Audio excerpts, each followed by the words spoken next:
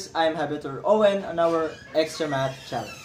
And our Extra Math Challenge for today is all about grade 9 math lessons in quarter 4 module 2, and it is all about trigonometric functions, namely cosecant, which is the reciprocal of sine, secant, which is the reciprocal of cosine, and cotangent, which is the reciprocal of tangent. Okay, so we have here an example of a right triangle, or a figure of a right triangle. So in the first problem, we're asked to find the value of b. So to find the value of b, we're going to use the Pythagorean theorem. C squared is equal to a squared plus b squared. So b squared is equal to c squared minus a squared. Okay? So by substitution, c is equal to 25, or 25 squared, minus the value of a, which is 7, or 7 squared. Okay. So 25 squared is equal to 6 to 5, minus the 7 squared, which is 49. So b squared is equal to 625 minus 49 is equal to 576. Okay. So we're going to square root both sides. Okay, so square root of b squared is equal to square root of 576. So b is equal to the square root of 576, which is 24. Okay, so the value of our b is 24.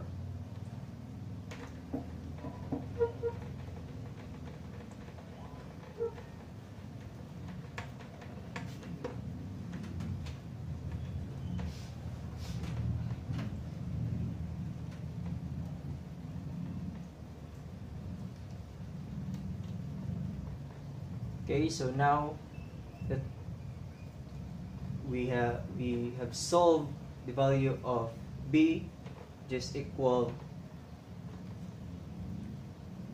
to 25. Okay. I mean 24, sorry. Okay.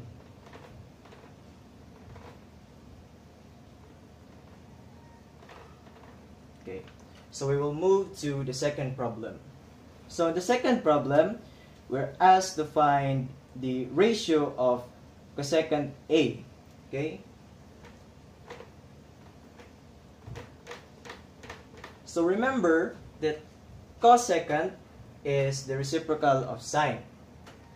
So cosecant A is equal to hypotenuse over opposite. Okay. So cosecant A is equal to our hypotenuse, which is 25, over the opposite of our reference angle A, which is 7. So the ratio of cosecant A is equal to 25 over 7.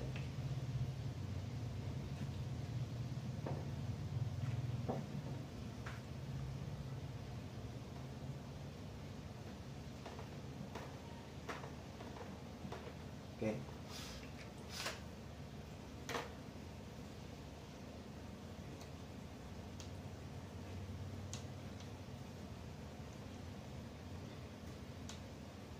So in the third problem, we are asked to find the ratio of secant A. Okay? So let's remember that secant is the reciprocal of cosine. So secant A is equal to hypotenuse over adjacent. Okay. So secant A is equal to our hypotenuse, which is 25, and the adjacent of the reference angle A, which is 24. So the ratio of secant A is equal to 25 over 4.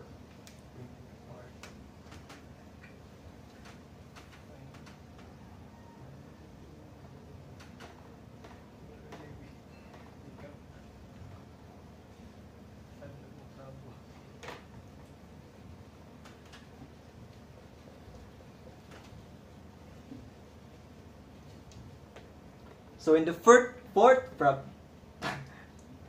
problem, we are asked to find cotangent A. Okay? So remember that the reciprocal of cotangent is tangent. So cotangent A is equal to hypotenuse.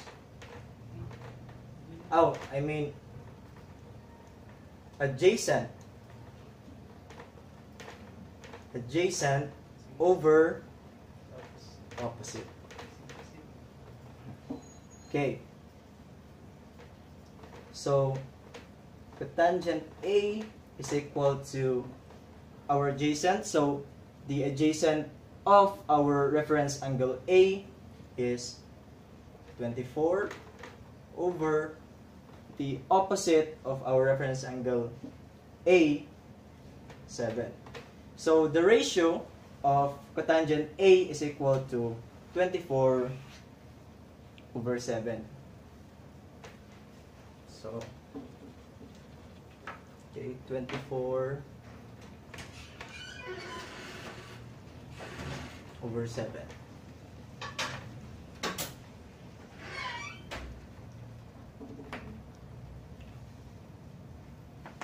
So the next problem, we're going to have B as our reference angle. Okay? So in the fifth problem, we are asked to find cosecant B. Okay? So cosecant B is equal to hypotenuse over opposite. Okay? So cosecant B is equal to our hypotenuse, which is 25, and the opposite of our reference angle B, which is 24. Okay, so the ratio of cosecant B is equal to 25 over 4. So 25 over 24. Okay.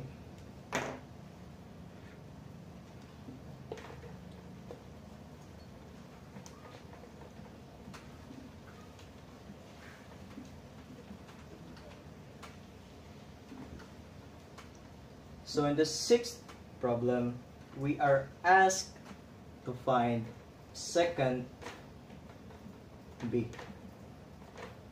Okay? So secant B is equal to hypotenuse over adjacent. Okay? So secant B is equal to our hypotenuse, which is 25,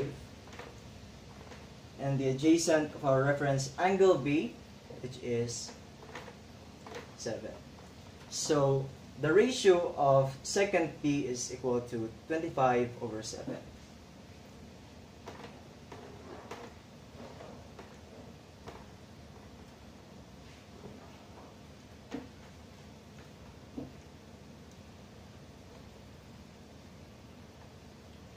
So in our last problem, we are asked to find the cotangent B. Tangent B. So cotangent B is equal to adjacent over opposite. Okay, so cotangent B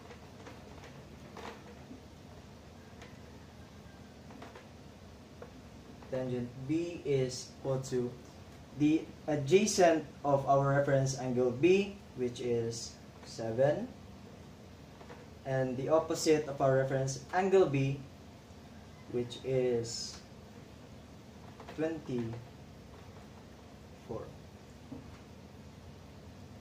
Okay, so the ratio of our cotangent B is equal to 7 over 24.